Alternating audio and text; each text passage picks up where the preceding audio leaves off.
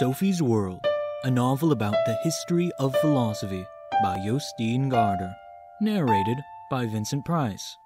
Chapter 17, The Baroque, Such Stuff as Dreams Are Made On. Sophie heard nothing more from Alberto for several days, but she glanced frequently into the garden, hoping to catch sight of Hermes. She told her mother that the dog had found its own way home and that she had been invited in by its owner, a former physics teacher. He had told Sophie about the solar system and the new science that developed in the 16th century. She told Joanna more. She told her all about her visit to Alberto, the postcard in the mailbox, and the 10-crown piece she had found on the way home. She kept the dream about Hildy and the gold crucifix to herself.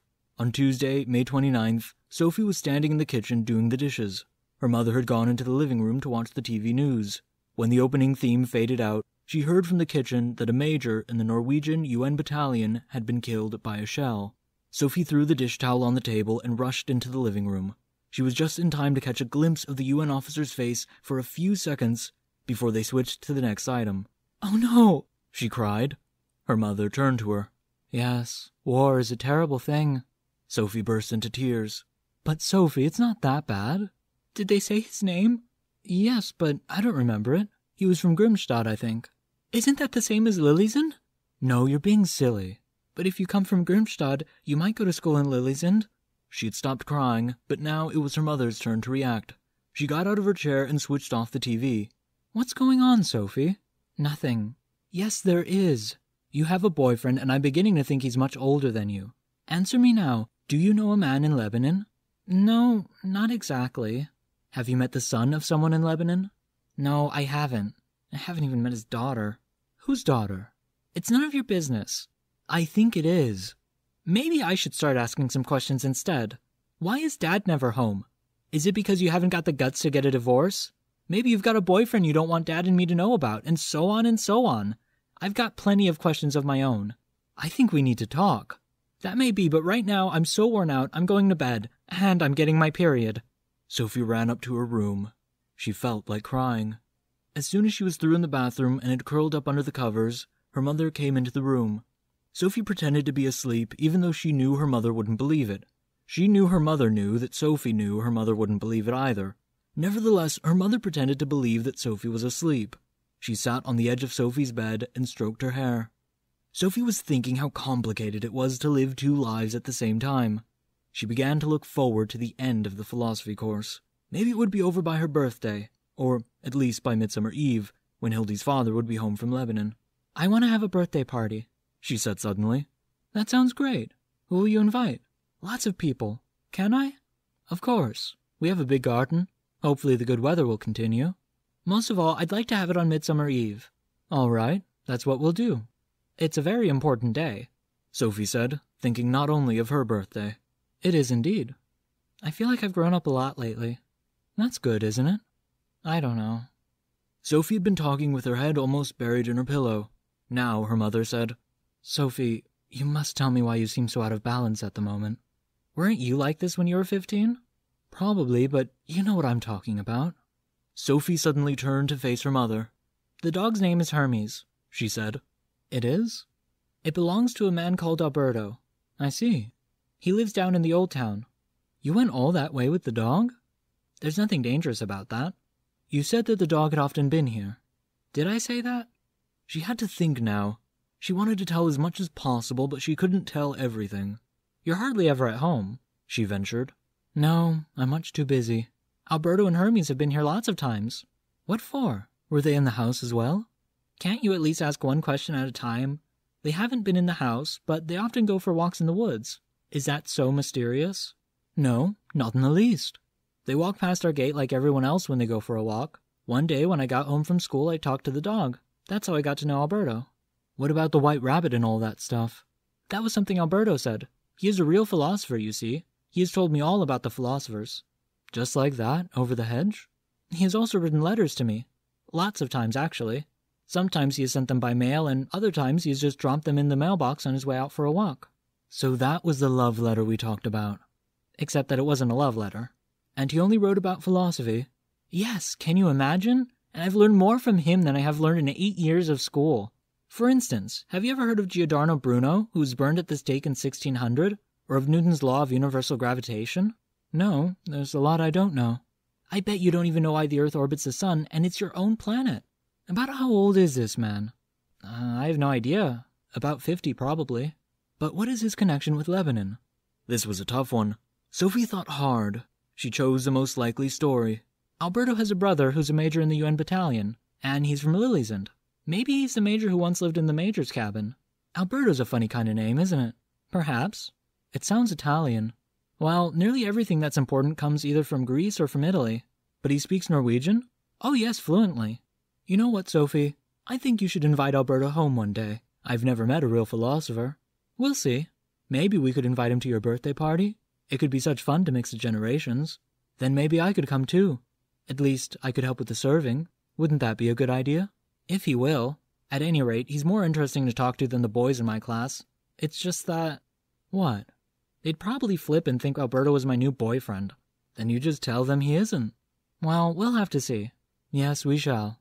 And, Sophie, it is true that things haven't always been easy between Dad and me, but there was never anyone else. I have to sleep now. I've got such awful cramps. Do you want an aspirin? Yes, please. When her mother returned with the pill and a glass of water, Sophie had fallen asleep. May 31st was a Thursday. Sophie agonized through the afternoon classes at school. She was doing better in some subjects since she started on the philosophy course. Usually her grades were good in most subjects, but lately they were even better, except in math. In the last class, they got an essay handed back. Sophie had written on man and technology. She had written reams on the Renaissance and the scientific breakthrough, the new view of nature, and Francis Bacon, who had said that knowledge was power. She had been very careful to point out that the empirical method came before the technological discoveries. Then she had written about some of the things she could think of about technology that were not so good for society. She ended with a paragraph on the fact that everything people do can be used for good or evil. Good and evil are like a white and a black thread that make up a single strand. Sometimes they are so closely intertwined that it is impossible to untangle them. As the teacher gave out the exercise books, he looked down at Sophie and winked. She got an A, and the comment, "Where do you get all this from?" As he stood there, she took out a pen and wrote with block letters in the margin of her exercise book, "I'm studying philosophy." As she was closing the exercise book again, something fell out of it. It was a postcard from Lebanon. Dear Hildy, when you read this, we shall already have spoken together by phone about the tragic death down here. Sometimes I ask myself if war could have been avoided if people had been a bit better at thinking. Perhaps the best remedy against violence would be a short course in philosophy. What about the UN's Little Philosophy Book, which all new citizens of the world could be given a copy of in their own language? I'll propose the idea to the UN General Secretary. You said on the phone that you were getting better at looking after your things. I'm glad because you're the untidiest creature I've ever met. Then you said the only thing you'd lost since we last spoke was 10 crowns. I'll do what I can to help you find it. Although I am far away, I have a helping hand back home. If I find the money, I'll put it in with your birthday present. Love, Dad, who feels as if he's already started the long trip home. Sophie had just managed to finish reading the card when the last bell rang. Once again, her thoughts were in turmoil. Joanna was waiting in the playground. On the way home, Sophie opened her school bag and showed Joanna the latest card. When is it postmarked? Asked Joanna. Probably June 15th. No, look! May 30th, 1990, it says. That was yesterday, the day after the death of the major in Lebanon. I doubt if a postcard from Lebanon can get to Norway in one day, said Joanna. Especially not considering the rather unusual address. Hildy Moller Nag, care of Sophie Amundsen, Ferulia Junior High School. Do you think it could have come by mail, and the teacher just popped it in your exercise book? No idea. I don't know whether I dare ask either. No more was said about the postcard. I'm going to have a garden party on Midsummer Eve, said Sophie. With boys? Sophie shrugged her shoulders. We don't have to invite the worst idiots. But you are going to invite Jeremy, if you want. By the way, I might invite Alberto Knox. You must be crazy. I know. That was as far as the conversation got before their ways parted at the supermarket. The first thing Sophie did when she got home was to see if Hermes was in the garden. Sure enough, there he was, sniffing around the apple trees. Hermes! The dog stood motionless for a second. Sophie knew exactly what was going on in that second. The dog heard her call, recognized her voice, and decided to see if she was there. Then, discovering her, he began to run toward her. Finally, all 4 legs came pattering like drumsticks. That was actually quite a lot in the space of 1 second. He dashed up to her, wagged his tail wildly, and jumped up to lick her face. "Hermes, clever boy, down, down. No, stop slobbering all over me. Heel, boy. That's it." Sophie let herself into the house. Shere Khan came jumping out from the bushes. He was rather wary of the stranger. Sophie put his cat food out, poured birdseed in the Bergeragar's cup, got out a salad leaf for the tortoise, and wrote a note to her mother. She wrote that she was going to take Hermes home and would be back by 7. They set off through the town. Sophie had remembered to take some money with her this time. She wondered whether she ought to take the bus with Hermes, but decided she had better wait and ask Alberto about it. While she walked on and on behind Hermes, she thought about what an animal really is. What was the difference between a dog and a person? She recalled Aristotle's words. He said that people and animals are both natural living creatures with a lot of characteristics in common, but there was one distinct difference between people and animals, and that was human reasoning. How could he have been so sure? Democritus, on the other hand, thought people and animals were really rather alike, because both were made up of atoms, and he didn't think that either people or animals had immortal souls. According to him, souls were built up of atoms that are spread to the winds when people die. He was the one who thought a person's soul was inseparably bound to the brain. But how could the soul be made of atoms? The soul wasn't anything you could touch like the rest of the body. It was something spiritual. They were already beyond Main Square and were approaching the old town. When they got to the sidewalk where Sophie had found the 10 crowns, she looked automatically down at the asphalt. And there, on exactly the same spot where she had bent down and picked up the money, lay a postcard with the picture side up. The picture showed a garden with palms and orange trees. Sophie bent down and picked up the card. Hermes started growling as if he didn't like Sophie touching it. The card read, "Dear Hildy, life consists of a long chain of coincidences. It is not altogether unlikely that the 10 crowns you lost turned up right here. Maybe it was found on the square in Lillesund by an old lady who was waiting for the bus to Christiansand. From Christiansand, she took the train to visit her grandchildren, and many, many hours later, she lost the coin here on New Square. It is then perfectly possible that the very same coin was picked up later on that day by a girl who really needed it to get home by bus. You never can tell, Hildy, but if it is truly so, then one must certainly ask whether or not God's providence is behind everything. Love, Dad, who in spirit is sitting on the dock at home in Lillesund. P.S. I said I would help you find the 10 crowns. On the address side, it said, Hildy Moller-Nag, care of a casual passerby. The postmark was stamped June 15th, 1990. Sophie ran up the stairs after Hermes. As soon as Alberta opened the door, she said, "Out of my way, here comes the mailman." She felt she had every reason to be annoyed. Alberto stood aside as she barged in. Hermes laid himself down under the coat pegs as before. "Has the Major presented another visiting card, my child?" Sophie looked up at him and discovered that he was wearing a different costume. He had put on a long curled wig and a wide baggy suit with a mass of lace. He wore a loud silk scarf at his throat, and on top of the suit he had thrown a red cape. He also wore white stockings and thin patent leather shoes with bows. The whole costume reminded Sophie of pictures she had seen of the court of Louis XIV. "You clown," she said, and handed him the card. And you really found 10 crowns on the exact same spot where he planted the card?" "Exactly. He gets ruder all the time, but maybe it's just as well." "Why?" "It'll make it easier to unmask him. But this trick was both pompous and tasteless. It almost stinks of cheap perfume." "Perfume?" "It tries to be elegant, but is really a sham. Can't you see how he has the effrontery to compare his own shabby surveillance of us with God's providence?" He held up the card, then he tore it to pieces. So as not to make his mood worse, she refrained from mentioning the card that fell out of her exercise book at school. "Let's go in and sit down. What time is it?" 4 o'clock. "And today we are going to talk about the 17th century. They went into the living room with the sloping walls and the skylight. Sophie noticed that Alberto had put different objects out in place of some of those she had seen last time. On the coffee table was a small antique casket containing an assorted collection of lenses for eyeglasses. Beside it lay an open book. It looked really old. "What is that?" Sophie asked. "It is a first edition of the book of Descartes' philosophical essays, published in 1637, in which his famous Discourse on Method originally appeared, and one of my most treasured possessions." "And the casket?" "It holds an exclusive collection of lenses or optical glass. They were polished by the Dutch philosopher Spinoza, sometime during the mid-1600s. They were extremely costly, and are also among my most valued treasures."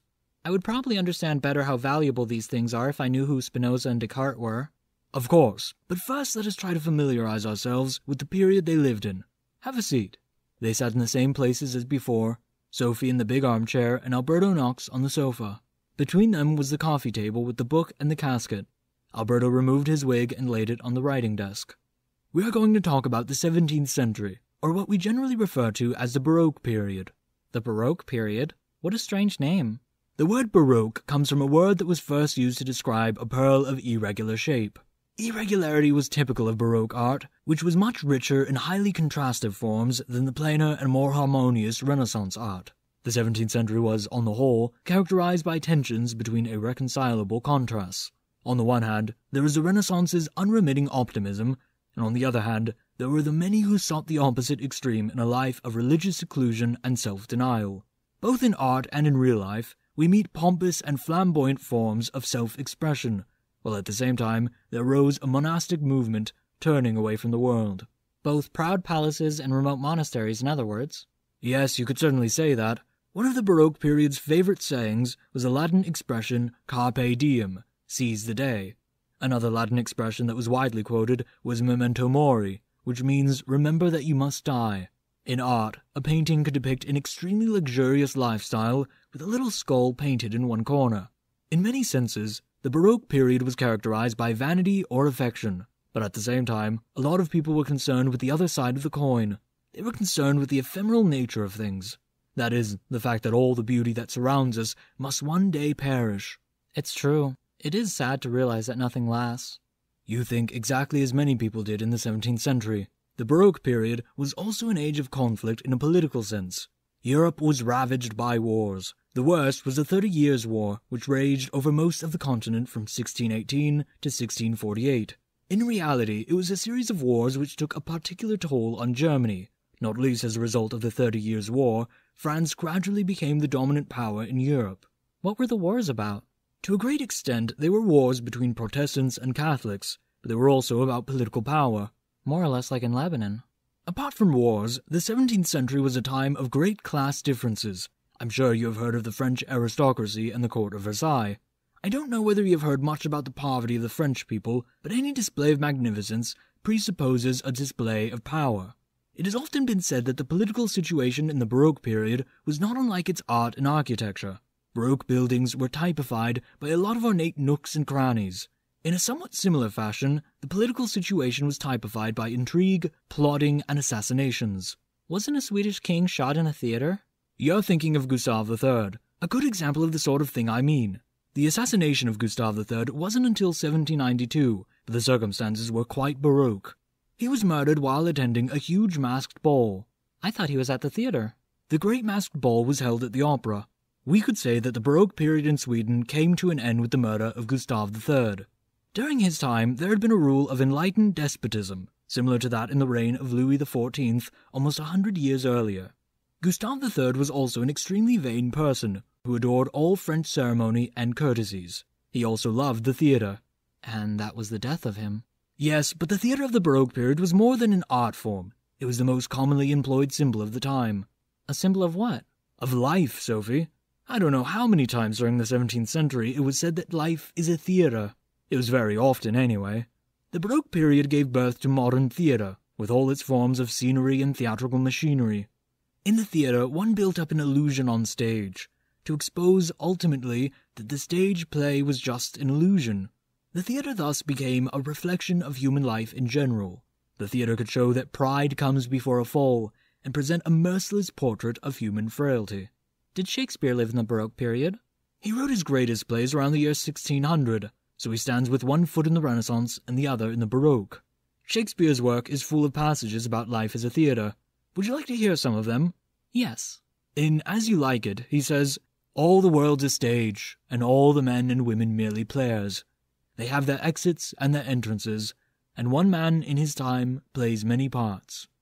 And in Macbeth, he says, "Life's but a walking shadow, a poor player, that struts and frets his hour upon the stage, and then is heard no more. It is a tale, told by an idiot, full of sound and fury, signifying nothing." How very pessimistic. He was preoccupied with the brevity of life. You must have heard Shakespeare's most famous line, To be or not to be, that is the question. Yes, spoken by Hamlet. One day we are walking around on the earth, and the next day we are dead and gone. Thanks, I got the message. When they were not comparing life to a stage, the Baroque poets were comparing life to a dream. Shakespeare says, for example, "We are such stuff as dreams are made on, and our little life is rounded with a sleep." That was very poetic. The Spanish dramatist Calderón de la Barca, who was born in the year 1600, wrote a play called Life is a Dream, in which he says, "What is life? A madness. What is life? An illusion, a shadow, a story, and the greatest good is little enough, for all life is a dream." He may be right. We read a play at school. It was called Jep on the Mount. By Ludwig Holberg, yes. He was a gigantic figure here in Scandinavia, marking the transition from the Baroque period to the Age of Enlightenment. Jeppe falls asleep in a ditch and wakes up in the Baron's bed. So he thinks he only dreamed that he was a poor farmhand. Then, when he falls asleep again, they carry him back to the ditch, and he wakes up again. This time he thinks he only dreamed he was lying in the Baron's bed. Holberg borrowed this theme from Calderon, and Calderon had borrowed it from the old Arabian tales, 1001 Nights. Comparing life to a dream, though, is a theme we find even farther back in history, not least in India and China. The old Chinese sage Xuangzi, for example, said, "Once I dreamed I was a butterfly, and now I no longer know whether I am Xuangzi, who dreamed I was a butterfly, or whether I am a butterfly dreaming that I am Xuangzi." Well, it was impossible to prove either way. We had in Norway a genuine Baroque poet called Peter Dass, who lived from 1647 to 1707. On the one hand, he was concerned with describing life as it is here and now, and on the other hand, he emphasized that only God is eternal and constant. God is God if every land was waste. God is God if every man were dead. But in the same hymn, he writes about rural life in northern Norway, and about lumpfish, cod, and coalfish. This is a typical Baroque feature, describing in the same text the earthly and the here and now, and the celestial and the hereafter. It is all very reminiscent of Plato's distinction between the concrete world of the senses and the immutable world of ideas. What about their philosophy? That too was characterized by powerful struggles between diametrically opposed modes of thought. As I've already mentioned, some philosophers believe that what exists is at bottom spiritual in nature. This standpoint is called idealism. The opposite viewpoint is called materialism. By this is meant a philosophy which holds that all real things derive from concrete material substances. Materialism also had many advocates in the 17th century. Perhaps the most influential was the English philosopher Thomas Hobbes. He believed that all phenomena, including man and animals, consist exclusively of particles of matter. Even human consciousness, or the soul, derives from the movement of tiny particles in the brain. So he agreed with what Democritus said 2,000 years before? Both idealism and materialism are themes you will find through all the history of philosophy, but seldom have both views been so clearly present at the same time as in the Baroque. Materialism was constantly nourished by the new sciences. Newton showed that the same laws of motion apply to the whole universe, and that all changes in the natural world, both on Earth and in space, were explained by the principles of universal gravitation and the motion of bodies. Everything was thus governed by the same unbreakable laws, or by the same mechanisms. It is therefore possible in principle to calculate every natural change with mathematical precision, and thus Newton completed what we call the mechanistic world view. Did he imagine the world as one big machine? He did indeed.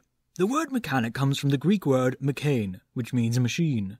It is remarkable that neither Hobbes nor Newton saw any contradiction between the mechanistic world picture and belief in God. But this was not the case for all 18th and 19th century materialists. The French physician and philosopher La Mettrie wrote a book in the 18th century called L'Homme Machine, which means man the machine.